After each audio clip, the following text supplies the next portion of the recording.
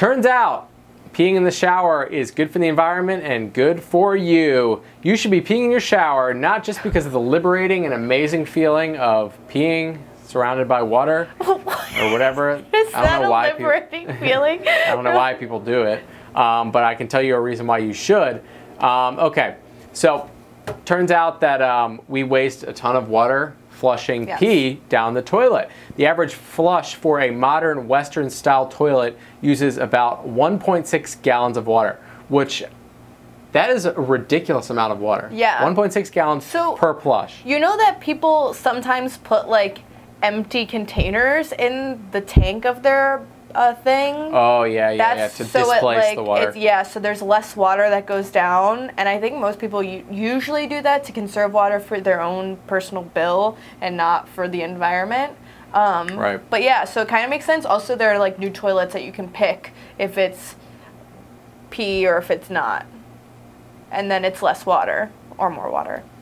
Yeah, so we're wasting a ton of water. It's a lot of water, yes. It looks like the statistic is about 11.1 gallons per day for the average person that they're just flushing down the toilet, literally, which adds up to about 4,050 gallons per year. So that is problematic. There are about 319 million people currently living in the United States of America, but we are broadly, on average, using about 1.3 trillion gallons of water that are just being flushed away in the name of urine every year in the United States.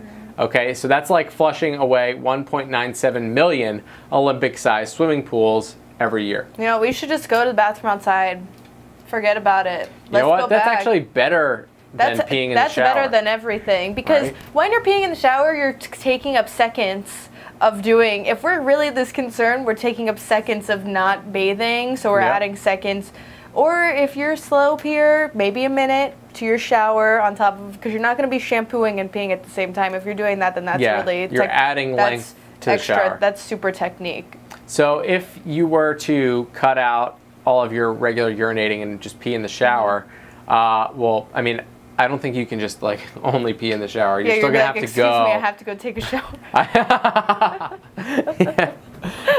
That's so wrong. Yeah. Over the course of 1 year, you'd be saving 579 gallons of toilet water, which is about 1.85 billion gallons for the America as a whole.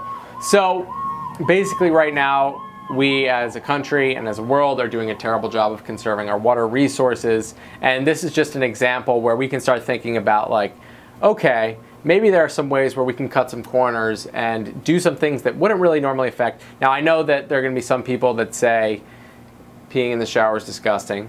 I totally understand that. I mean, I think that's reasonable. Yes.